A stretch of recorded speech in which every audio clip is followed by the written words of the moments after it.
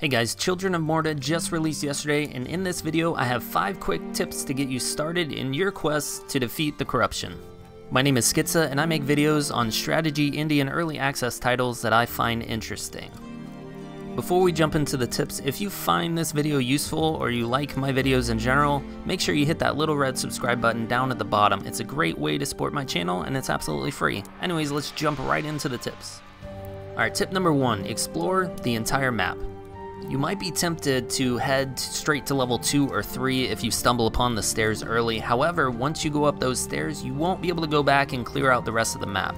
You want to collect as many buffs as possible before you get to the end of the dungeon, so hitting every single room is important, because these rooms contain those buffs, but they also contain gold, health globes, quests, quest items, more story, lore, all kinds of good stuff, so hit every single room before you move on.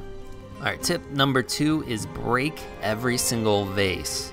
It might seem weird to call this out specifically, as it kind of goes along the lines of tip number 1 of exploring the entire map, but I just want to point out those stupid little vases, spread out through the entire map, have a chance of dropping gold and health globes. Sure, the health globes will help you get through the rest of the dungeon, but the idea is you want to pick up every single bit of morv, or the in-game currency, I call it gold, as you can, because the main way to gain progression on your characters besides leveling is upgrades in Bin's workshop and the Book of Ray, and both of these require tons and tons of gold. Every time you get an upgrade, it costs more and more gold, so you really want to be diligent about breaking every single vase and piling on that gold. Obviously, you'll get more gold from slaying all the monsters and all that fun stuff, but every little bit helps.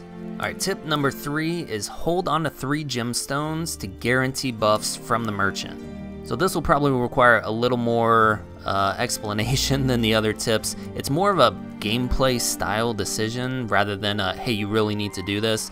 The idea is you spend more gemstones to guarantee that you get buffs by the end of the run to help with fighting the boss of that area. The gemstone chests will take 1 gemstone to open, but it's not guaranteed you get a buff. There's a chance you get buffs, gold, health globes, whatever. So you can spend 3 gemstones and not get a single buff.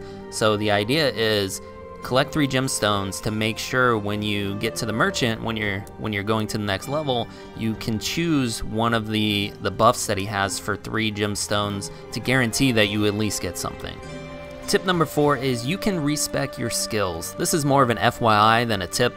I know whenever I play a game and there's skills to choose from, I almost stop and panic and I need to go research the skills and, is this permanent? Will I have a chance to respec? Are my decisions final? I just want to throw out there is a respec mechanic in the game which has something to do with this stupid little bird. I'm not going to spoil what you do, but when you stumble upon a room with this guy, this is your key to gaining these little eggs that will let you respec your skills.